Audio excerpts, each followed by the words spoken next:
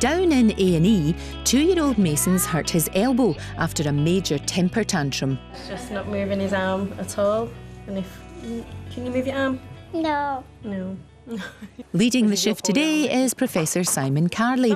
He's had plenty of experience dealing with the fallout of many a toddler's tantrum. We don't look very happy. Which is the poorly one? This one. Oh dear. And what happened? Dad was taking him in the garden and he threw himself on the floor and Dad still had hold of his arm and we've heard a crack. What was he like when it first happened?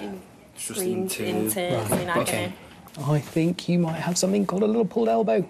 It's like a dislocation, really. The only real way to find out is to just examine it and just see what happens when we're examining it. It might squeak. Yeah. We'll have a quick look. Guys, can I have a quick look at your poorly arm? Sure. Let's have a quick look. Oh, he is actually... Oh, I'm sorry. Can I have a quick look at this? Ah, there we go. In a split second, Professor Carley's worked his magic, popping the dislocated bone back into place. Mason, that's terrible when it goes back in, it hurts, but in about 10 minutes, I think your arm's going to be perfect.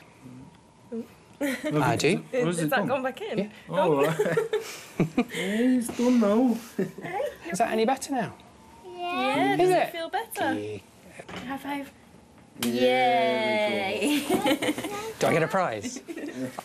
So he's cured. Thank you. Yeah. Pulled elbows are just fantastic to do because you've got a family with loads of anxiety, child is in pain.